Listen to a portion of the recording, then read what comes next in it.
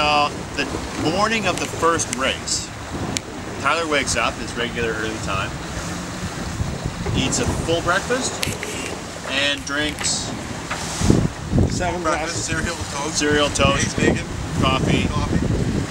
I get up, chug, feeling a bit dehydrated, I chug a liter of water. Open my email, and there's this note from our coach saying, basically, I'll come running down. Don't eat! Don't! Yeah, Tyler comes down, don't eat! Tyler's just opened his email. Basically says that they're going to post teams to be weighed each morning, and they will have to weigh before they go sailing. Oh.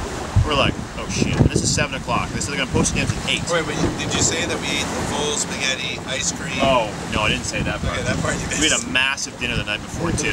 Full, massive spaghetti, ice cream. Wine. Oh, yeah. Figured you made weight. Yeah, Go for it. clear.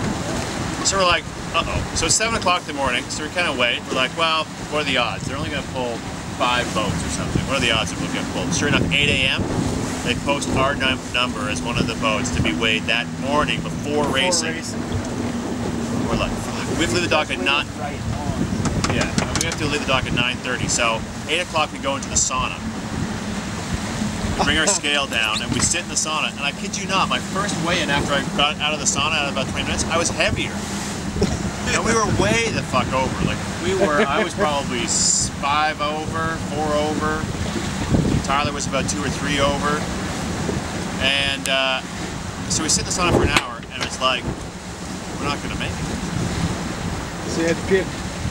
We're not going to make it. This is like, we're trying to pee, so it's like, we're going to have to puke.